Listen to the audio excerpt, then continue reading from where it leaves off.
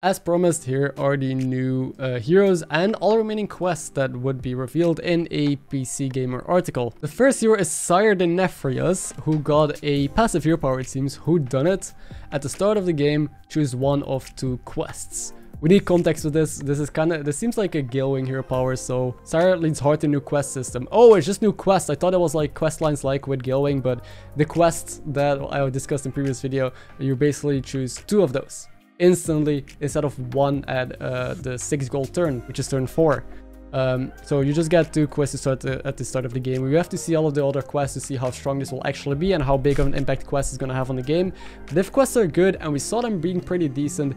Maybe there's some broken combinations and some cool stuff you can do with this. Denathrius is extremely flexible, said Mitchell, and yeah, it seems like one of those heroes that just plays different every game, and those are very often pretty fun. The other hero is, who is this? Murloc Holmes. 0 gold hero powers are usually pretty good. Detective for hire, look at 2 minions, guess which one your next opponent had last combat for a coin. So this is kind of a gamble. Sometimes it's going to be pretty obvious, of course, if you face a mech player and it shows you a demon and a mech, you're going to take the mech. But maybe, I don't know what kind of cards it's going to choose from. Maybe if it sees if your opponent has a full board of demons, it is going to offer 2 demons. I don't know how smart the AI is going to be here.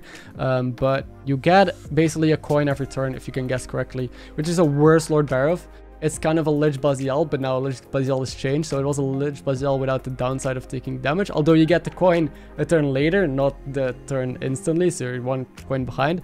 Doesn't seem that strong. It seems okay if you can reliably guess constantly, like right every turn.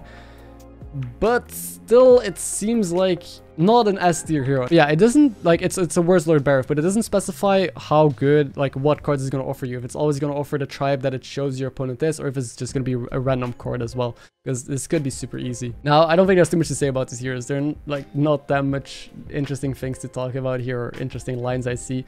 So let's go over the quests, I guess. Oh, wait. Interestingly, the minions will be asked to guess between when playing as Murloc Holmes won't be entirely random. Lowen tells me that there's some canny AI being used behind the scenes to ensure the choice is challenging. That makes the hero much worse. So now it's actually going to be challenging to get a coin every turn. The kind of sneaky logic behind it. So yeah, that means the hero is probably not going to be that good. Though you'll find 10 quest types that aren't revealed with the initial announcement this morning. Note that the exact requirements of each quest will vary depending on the power of the hero you're playing. So as we saw, there's going to be a lot of balance into how these quests are going to be offered to you. Now this is Witness Protection quest. Have a friendly taunt minion attacked 8 times. That could be super easy to complete. So yeah, I don't think there's much to say here. This seems like just pretty easy depending on the kind of board you have. Then Unmask the Culprit quest, lose or tie 3 combats. That's way harder because you have to actively lose a lot of health to complete it. So I assume this is going to be tied with a big reward, because having to lose or tie 3 combats, you know, you really gotta actively work for that, and you're gonna be behind on the lobby. Track the Footprint quest, have Bob's Tavern refreshed 10 times.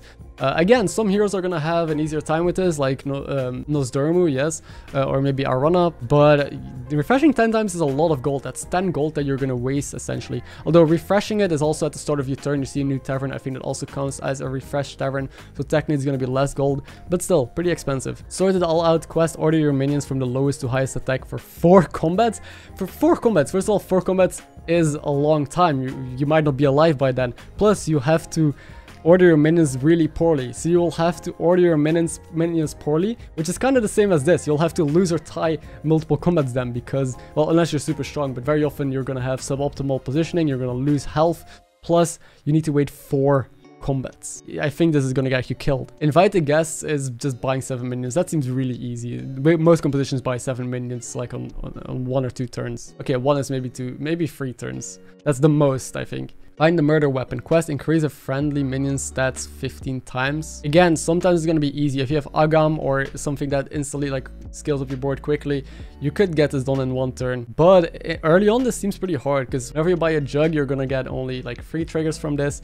And that's not that much. So yeah, this seems better to, or easier to complete in the end game. Not sure how long it's going to take, but at least 3 or 4 turns, I would say. Follow the money quest, spend 25 gold. This is just spend, so rolling, buying. So this is usually going to be 2 or 3 turns, probably 2, because during the turn you buy, sell as well. Seems like a very easy quest. You don't need to do anything stupid or lose fights or stuff like that. Exhume the Bones, trigger 6 friendly death rattles.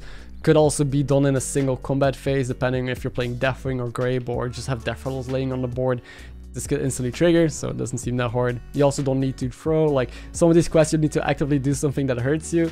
Here you don't, you can just play a normal board and get it done in 2 or 3 turns even. Dust for Prince, add 15 cards to your hand. Again, really good in the end game, depending on the kind of composition you're gonna play if you cycle a lot of cards. But 15 cards in your hand seems actually pretty hard to get. Now, adding to your hand also means that it works with Witchwing and other cards on the board that generate you more cards. So any Avenge synergies on tier 4, or maybe Genie on tier 6. But again, I'm talking about higher tiers now, and still it's gonna take you multiple turns. So if you play Murlocs, this is done in a single turn. With Bran and Lookout, yeah. Cry for Help quest plays 6 Battlecry minions. I think all of these are so situational. I think with every quest I've said, yeah, it depends on the kind of composition you're playing. So really, I feel like most games are going to be super interesting because every game is going to play different. And I hope this is so far one of the most fun mechanics I've seen, or one of the most fun introductions, because compared to Buddies, this does not seem as streamlined and as basic and the same as every other game, because this really depends on the hero you're playing, what your board looks like, the tribes, because Battle Cries could be hard to play if you're not, like if you're a mech comp, you might not be playing any Battle Cries at all, maybe a Leaper, that's about it.